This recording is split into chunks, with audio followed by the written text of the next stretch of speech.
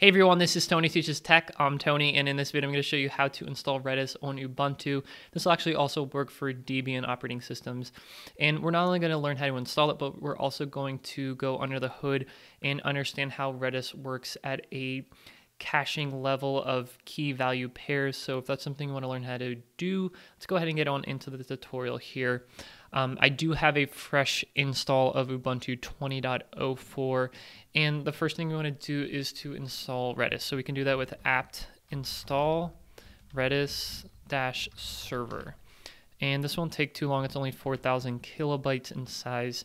And when it's actually done installing, it'll start itself up and begin running in the background. And we can check that status with systemctl status Redis. And you'll see that it is active and running, and it is running on IP address, the localhost 127.0.0.1, and it is running on the default port of 6379. So let's go ahead and understand what Redis is at its core, like I mentioned with the key value pairs. And we can do that with a Redis CLI interface, which is command line interface. And that opens up like another terminal into just interacting with Redis. So we can execute Redis commands now at this point. So a good first command just to test the connectivity of Redis is the ping command. And as long as you get back pong, you know that you have that connection which is established and working. So let's talk about the key value pairs now. Caching at its core is just getting a value and having a key and associating a value with that key. So instead of, in the case of say a website, you have a page, right? And you have the content of the page. So the page is called the about page, and the content of the about page is the value. So whenever you want to get the about page to your user, you just look up the about key and return the content of that page, and then return it to the user. And that way you don't have to dynamically generate that page every single time. So that's just a very basic idea about how this caching works.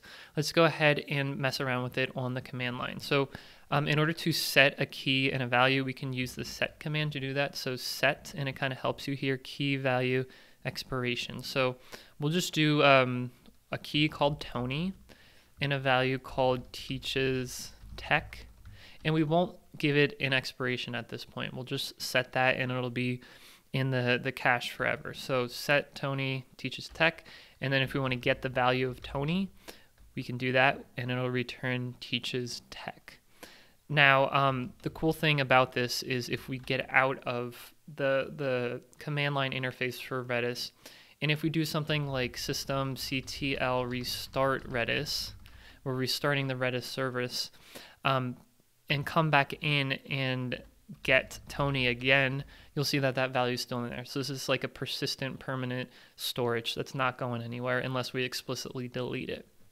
Let's try one with a timeout or an expiration. So we can do something like set X, which is a shorthand way of doing the expiration. So keys, seconds, and values. So the key for this, we can do hello. We want it to exist for, let's just say 5 seconds, and the value could be world.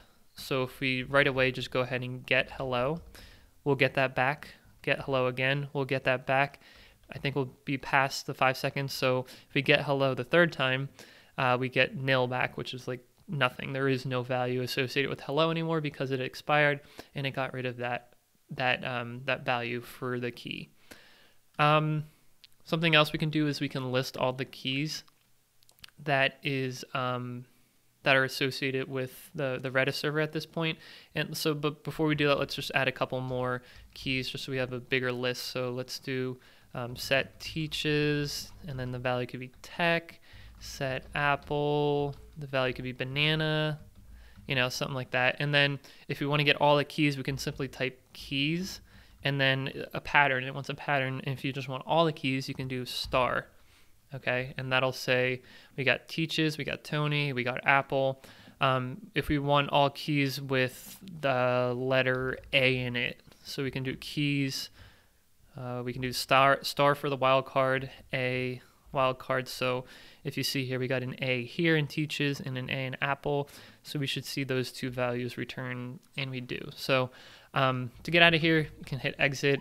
That should give you an idea about how Redis works at a fundamental core level. If you want to learn how to implement Redis in a more practical sense, for example, like in a WordPress website, I have this video which will show you exactly how to do that. And otherwise, there's a whole bunch of other videos on my channel that I think you should check out as far as caching, also memcached and Nginx caching, all that stuff. So if you got any value out of this video, give it a thumbs up, subscribe for more from me in the future, and if you do, I'll see you in the next one.